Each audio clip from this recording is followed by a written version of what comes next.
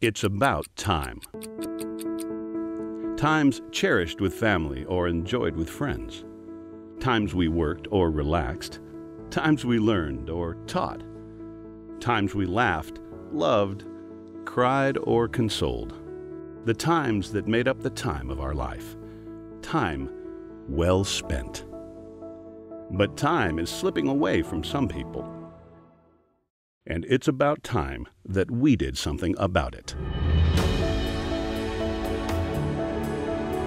Alzheimer's disease is a fatal, progressive mental deterioration that can occur in middle or old age due to generalized degeneration of the brain. It slowly destroys memory and thinking skills. It's the most common cause of premature senility, and 100% of those diagnosed with the disease will die from it. It is the only one of the 10 leading causes of death that cannot be currently cured, modified, or prevented.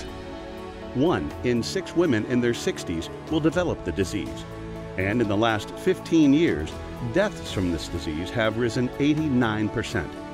That's as much as the increase in deaths from heart disease, HIV, and stroke combined. Alzheimer's is a disease waiting for the right time to strike, and that generally means once a person is 65 years old, chances dramatically increase that they'll get the disease. 15% of the 65 to 74-year-old population currently have the disease. The number jumps to 44% of Americans between 75 and 84 years old, and 38% of those over 85 suffer from Alzheimer's. Not only does Alzheimer's come with a devastating emotional cost, it is the most expensive disease in the nation. Last year, in the United States alone, treatment costs totaled $236 billion. The disease is particularly hard on women.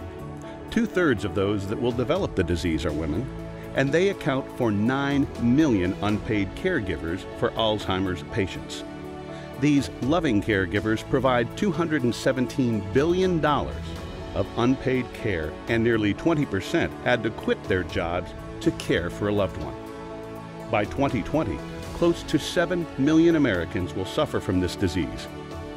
4.69 million will be women.